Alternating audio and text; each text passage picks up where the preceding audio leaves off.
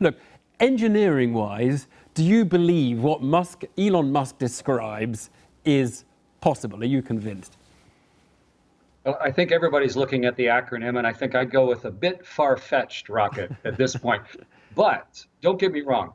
Number one, in order to fly a rocket ship like astronauts do, you have to be an optimist. And also, SpaceX has been far-fetched from the beginning, and yet they've delivered over and over again. They're an amazingly progressive company for some of the reasons that you mentioned in that opening special there. So I don't think it'll happen along the timeline that Elon was talking about today, but he has amazing capacity and some brilliant people working for him. And I think it's a great outlandish goal to set for everyone right now. Right, great goal. Now, look, you sat in the space shuttle, you sat on top of a rocket, more or less, as you go up to the International Space Station. Sitting on one as it comes down to land, would you feel comfortable doing that? He's had like 16 in a row now, Falcon 9 rockets that have come down and landed successfully. Would you sit in one? Well, even the most simple airplane in the world that takes a passenger has to have an extremely trained pilot. And for any type of long-range flight, you have to have at least 2 pilots. Otherwise, nobody will buy a ticket. And no one is getting on even the most primitive airplane that has a robot sitting up front.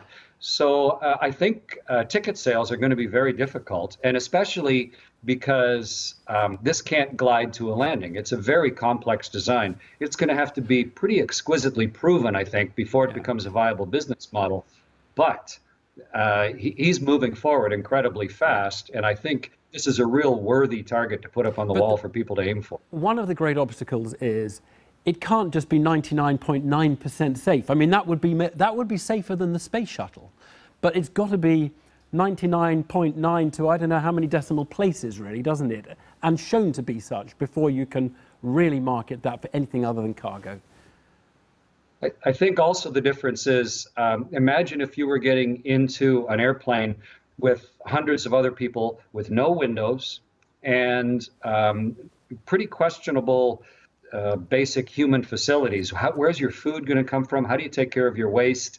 And you're going to be weightless for the majority of all of these voyages. There's a real lot of just straight human factors complexity that is going to roll into it.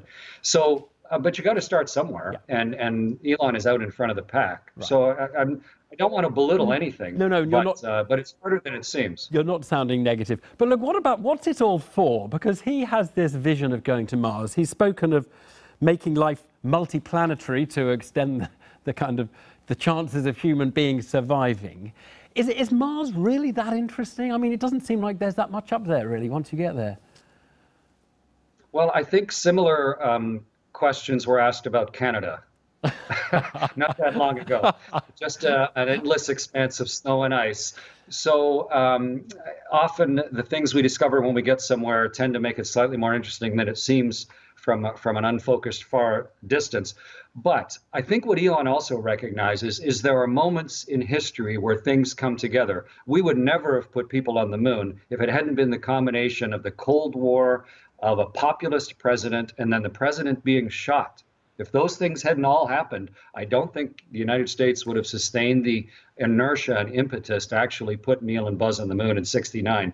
And I think Elon also sees that sort of moment in time when the technology and the economy sort of make this possible. Right. And he recognizes that his company is in a position to do that. So I think that gives him partially a sense of urgency. But that's something, what you're saying is really interesting, because if you really looked at it, and those who really have the resources, I mean, he's got billions and he's got shareholders, the place that really has resources and the will and the desire to show itself as, you know, lifting off is China. Or potentially India as well. These guys must be able to beat Elon Musk with his 10 or 15 billion or something, mustn't they? Well, both India and China have very active space agencies. China has put people into space, one of only 3 nations in the world that can. India is working really hard to be able to do that. Both India and China are targeting putting people on the moon. So they're definitely heading that way. But it's sometimes to the brave, you know, goes the victory. Yeah. And And this is definitely, whether it's spoken or not, it's definitely a competition. In Elon's case, it's also a financial competition, because throughout all of this, not only has he pushed back the edge of the technology, he's continued to make a profit at it. And that's pretty rare. Yeah, well, I mean, look, that gets us to the next, I suppose, the final question.